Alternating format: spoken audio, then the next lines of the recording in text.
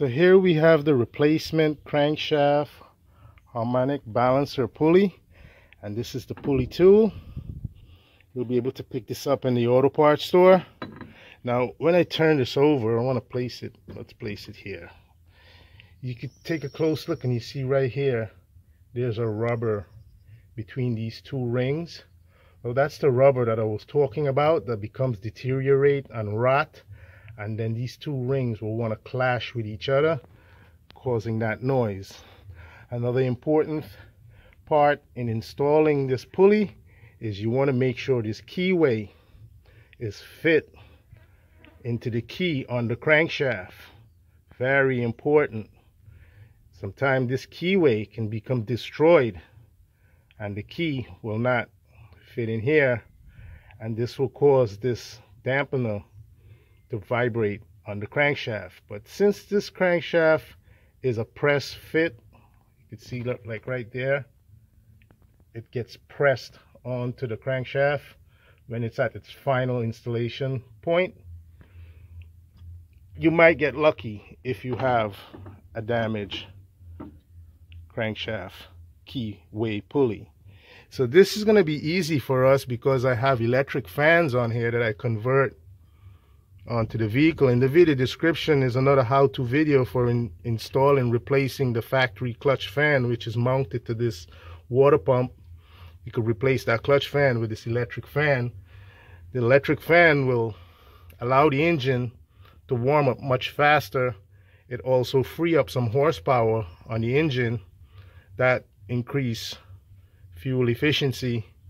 So you could look into that. Now if you have that clutch fan and the shroud here, you're going to have to remove all that stuff with the radiator to get down there for removing that bolt on the pulley. In my case, I don't have to do all of that. So that's another plus for having this electric cooling fan, and big plus for the aluminum radiator. The plastic ones will become deteriorated. Sometimes they leak here where the aluminum core meets the plastic. So you might want to invest in one of these aluminum radiator. It's approximately $200 for one. You can find it online. In the video description I'll have links on all of this. You need to pay attention to the video description. There's a lot of information in there. Don't want to redo it now. So like I said, I have my socket on the bolt with my torque wrench, and you can see there's a rope going in to the spark plug hole for holding that piston where it's at, restricting the crankshaft from turning and the pulley. And then I could turn this bolt right off. Now I would make these videos so you could see the work in action, but it doesn't make sense to do so, because when you look at the YouTube views, you say this guy like he's a retard or something. Like, why doesn't he get more views? Maybe people don't like what he's doing. Maybe it's not kosher, it's not good, it's not professional mechanic. Well, everybody have their way in doing a work, and I'm sure you do. So you don't really have to listen to me. You could try your own way. So this is the bolt. Now once you get this bolt out, you're going to have to put it back in, because that is what your pulley tool is going to have to ajar itself to for removing the pulley. Now in the video description you're going to see more, but you just need to bump this pulley off a little bit, and then it's going to come off completely. You don't need to pull all of it off, from what I've experienced, since I've removed it more times than fingers on my hand. In the process of removing this crankshaft dampener, you could see up in there, during the pulling procedure, a piece of the casting was broke out of that hole. So you have to be careful removing this pulley, because it could be frozen in there. That piece of the casting laying right there on the side of the pulley. It'll be preferably that you heat up this area right here with a butane torch to allow the metal to expand, and then begin pulling on the tool. See that there? You don't want that. If that is to bust out, you're going to have to remove the engine from the compartment, take off the oil pan, get that crankshaft out, and then try to remove this pulley. So be careful when you're doing this.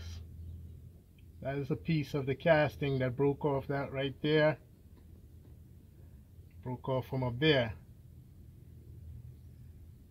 So you can see this is the end of the rope. Nothing remains in there. What I want to do is replace that alternator belt onto the crankshaft pulley without the bolt in the crankshaft pulley.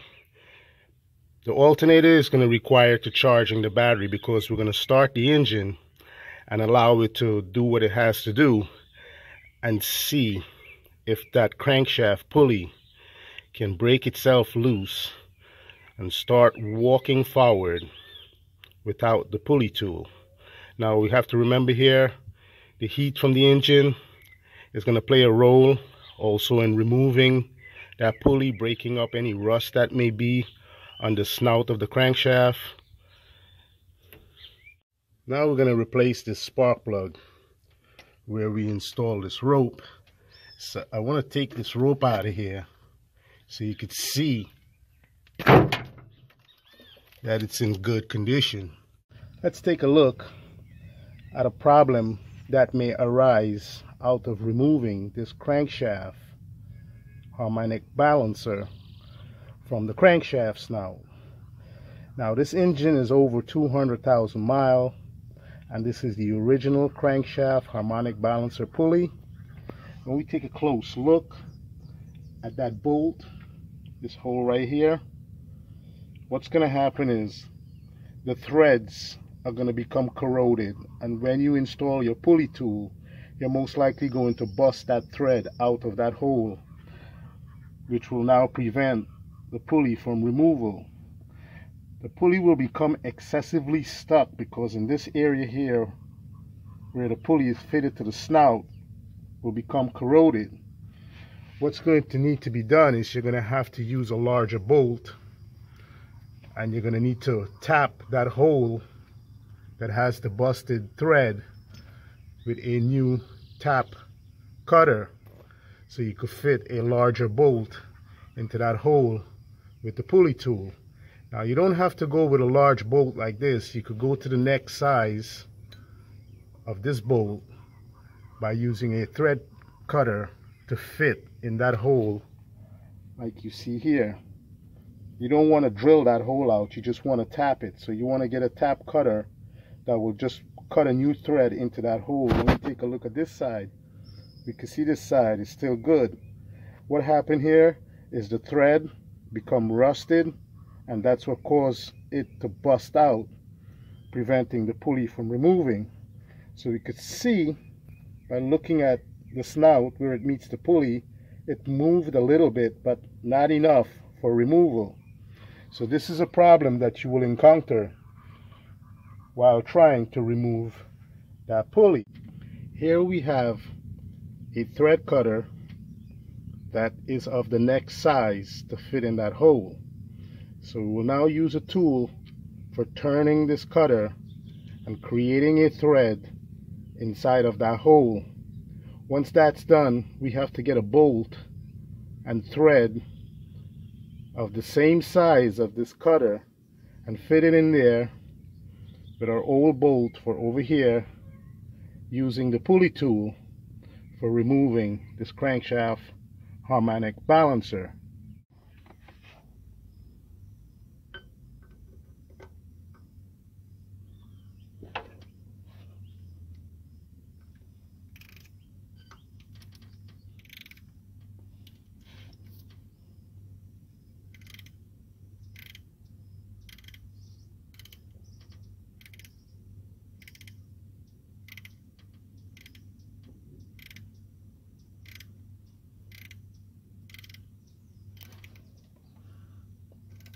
So what we're doing here is not necessary, because this bolt will most likely bust out of this new threaded hole that we are creating, since part of the surface metal has been removed.